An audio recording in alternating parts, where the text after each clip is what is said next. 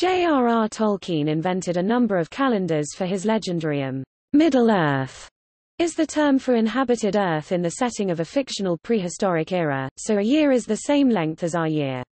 Appendix D of Tolkien's The Lord of the Rings, published 1955, gives details of his invented calendars.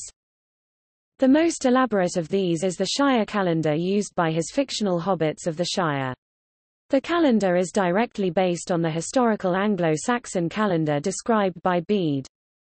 The same appendix gives more information on the Shire calendar's background in the fictional history of Middle-earth, stating that the Shire reckoning is a conservative continuation of the calendar of Númenórean as used in Middle-earth during the Second Age, but revised in the Third Age by Mardal and Hador, the first and seventh ruling stewards of Gondor.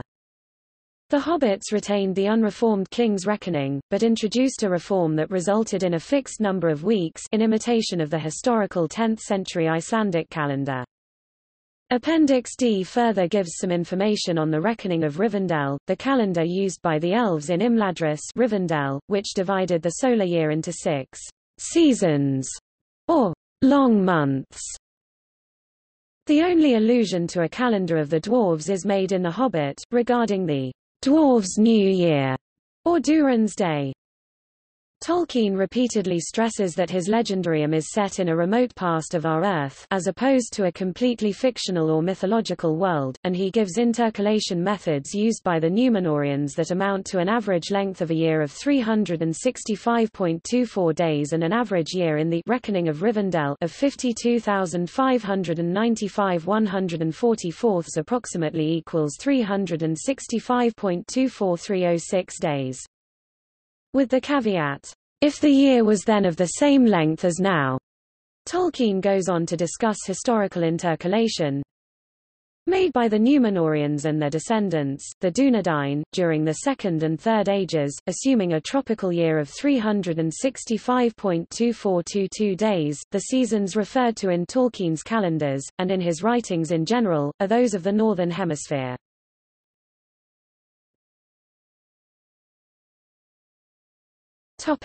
Shire calendar. The Shire calendar or Shire reckoning is used by the hobbits of the Shire. Tolkien based it on the calendar reported by Bede. The Middle-earth roots of the Shire calendar lie in Rovanion hundreds of years before the Shire is founded. There the ancestors of hobbits acquire a system of months and their names from the men of that region. When hobbits migrate into Eriador, they take up the king's reckoning, but maintain their old names of the months. In the king's reckoning, the year begins on the winter solstice. After migrating further to the Shire, its hobbits begin Shire reckoning, a new system of numbering the year. Year 1 of Shire reckoning corresponds to the foundation of the Shire in the year 1601 of the Third Age. The founders are the Bree hobbits Marcho and Blanco. Therefore, years of the Third Age can be converted to Shire years by subtracting 1600. The last year of the Third Age is year 1421 on the Shire calendar. A year in the Shire is the same length as our year 365 days, 5 hours, 48 minutes, 46 seconds. The Shire's calendar year is also divided into 12 months but all of 30 days. 5 additional days are added to create a 365-day year. For the names of the months, Tolkien used reconstructed names derived from the Anglo-Saxons. In other words, they are Tolkien's take on what English would be actually using now if it had not adopted Latin names for the months January, February, March, etc. The Yule days are the days that signify the end of an old year and the beginning of a new one, so 2 Yule is the first day of the year. The Lithe days are the 3 days in the middle of the year, 1 Lithe, mid-year's day, and 2 Lithe. In leap years, every 4th year except centennial years, a day is added after mid-year's day called overlithe. All these days are placed outside of any month. These days are primarily holidays and feast days. Mid-year's day is meant to correspond to the summer solstice, which Tolkien describes as being 10 days earlier than the middle day of our year. However, since then the summer solstice has shifted slightly so it falls on a different date now, rendering the difference between mid-year's day and the middle day of our year 11 days, instead of 10. There are 7 days in the Shire week. The first day of the week is called Stir Day and the last day of the week is called High Day. The mid-year's day and, when present, overlithe have no weekday assignments. This arrangement is used because it causes every day to have the same weekday designation from year to year instead of changing as in the Gregorian calendar. High Day is a holiday with evening feasts. Tolkien states that High Day is more equivalent to our Sunday, and so translated the terms Mersday and High Day, used in one of Bilbo's songs, as Saturday and Sunday, rather than Thursday and Friday. In The Hobbit and The Lord of the Rings, the names of months and days are given in modern equivalents. For instance, After-Yule is called January and Stir Day is called Saturday.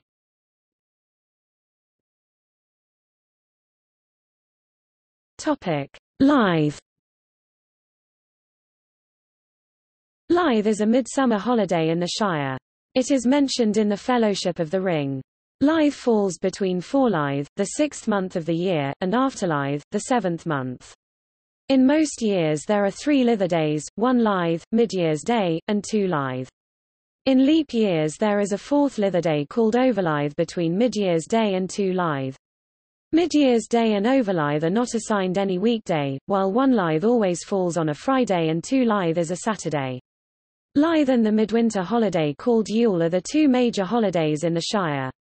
Lithe is a time of great feasting and merriment. During Lithe, the free fair is held on the White Downs, where hobbits gather to celebrate and to buy and sell goods. Every 7 years at the free fair during Lithe, an election is held for the office of Mayor of the Shire. In the years that Overlithe occur, it is a day of special celebration. Overlithe falls during the Great Year of Plenty in 3020 after the War of the Ring, and it is the merriest holiday in the history of the Shire. The word Lithe is from the Old English Lia. This may have been the name for midsummer, while Era Lia and Eftera Lia were used for the months June and July. The word Lithe means mild, balmy, in relation to the weather. The hobbits, who have adopted the king's reckoning, alter it in a different way from the steward's reckoning. Like the steward's reckoning, they have 12 months of 30 days, and 5 holidays outside the months. However, they have 3 extra days in midsummer and 2 in midwinter, similar to the Elven calendar. In the Shire the 3 days of midsummer are called Lithe days, and the 2 days of midwinter are the Yule days. In leap years, the extra day is added to the Lithe days and called Overlithe. The other innovation in the Shire calendar is to make Midsummer's Day and the Overlithe outside the week, as well as the month, meaning the days of the week will not change in relation to the days of the year. The Shire reckoning is the calendar used in the Red Book of Westmarch, and hence in the Lord of the Rings. It counts from the founding of the Shire in ta. 1600. The Hobbit names of the months come from names used in the Vales of Anduin in antiquity, and their meanings are often obscure or forgotten. They are given the decidedly Old English sound of these names, it can be assumed that this is Tolkien's translation of the archaic Westron. Overlithe occurs only in leap years. 2 Yule corresponds with December 22nd.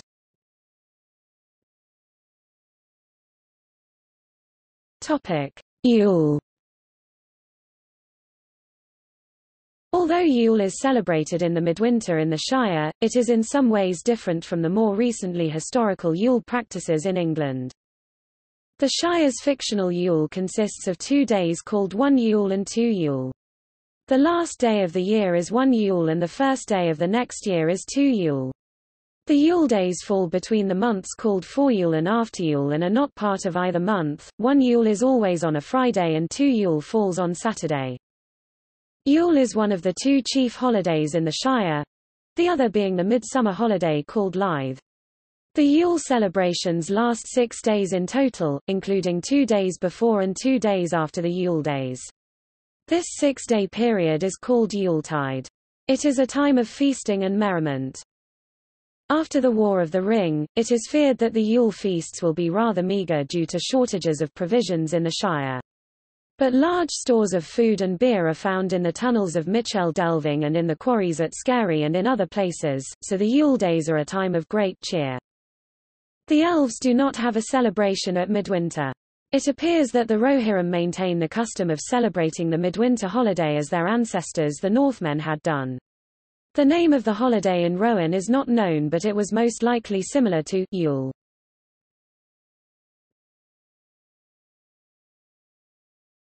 Topic: Calendar of Imladris.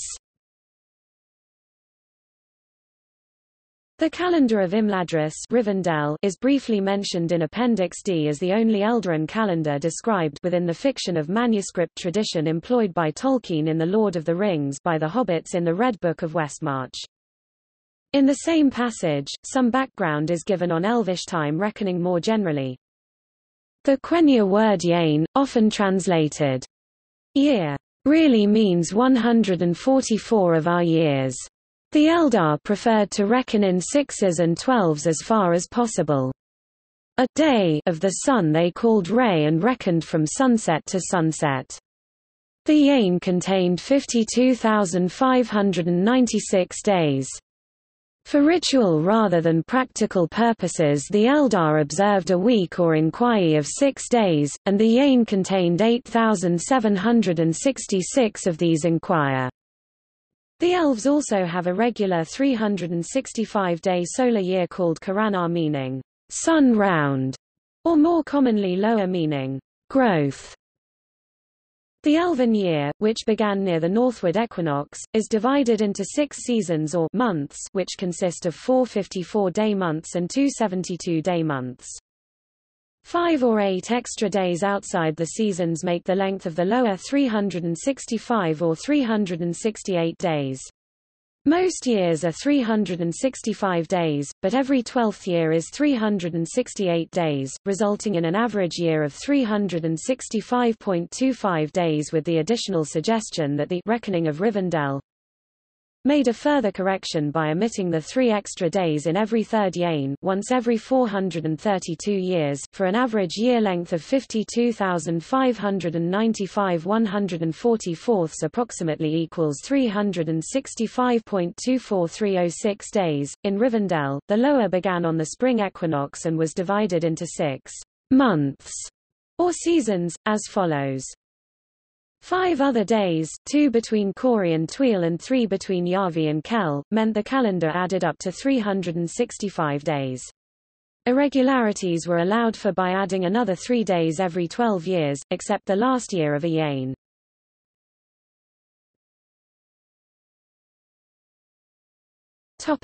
Númenórean calendar. The calendar developed by the men of Middle-earth is called the King's Reckoning, and is in many ways similar to our own Gregorian. It has a week of 7 days. The calendar year has 365 days except in leap years, and 12 months Astar, 10 with 30 days and 2 with 31.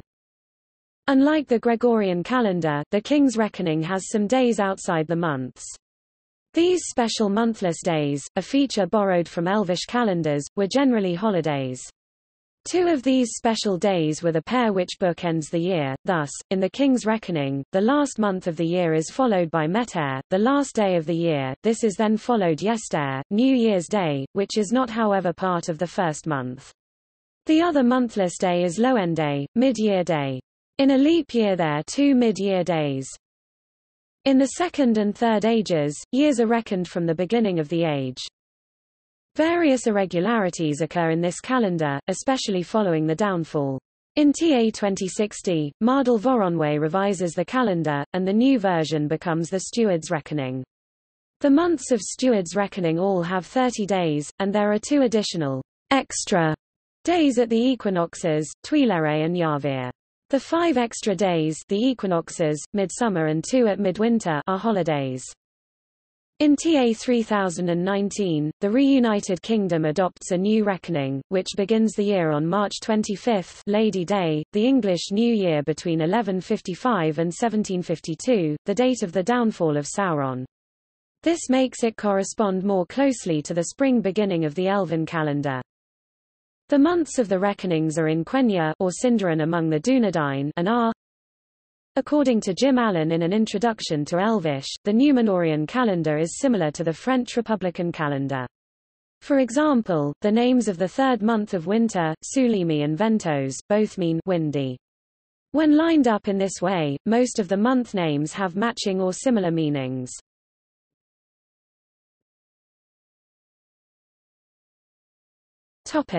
Durin's Day. The only allusion to a calendar of the dwarves is made in The Hobbit, regarding the dwarves' New Year, or Durin's Day, in the voice of Thorin Oakenshield. The first day of the dwarves' New Year is, as all should know, the first day of the last moon of autumn on the threshold of winter. In The Hobbit, the secret writing on the map that Gandalf had received from Thrain II mentioned Durin's Day. It predicted that on Durin's Day the last light of the sun as night fell would reveal the secret door into the Lonely Mountain. This came true later that year, TA 2941, when the new moon appeared a week before the end of autumn. Balin, having refounded the dwarf colony of Moria, chose 10 November TA 2994 to seek Durin's crown in Mirrormere, indicating this could be Durin's Day in that year. Astronomer Bradley E. Schaefer has analyzed the astronomical determinants of Durin's Day. He concluded that, as with all real-world lunar calendars, the date of Durin's Day is observational, dependent on the visibility of the first waxing crescent moon. The name Durin's Day was also applied to the era of Durin the Deathless, who reigned in the First Age.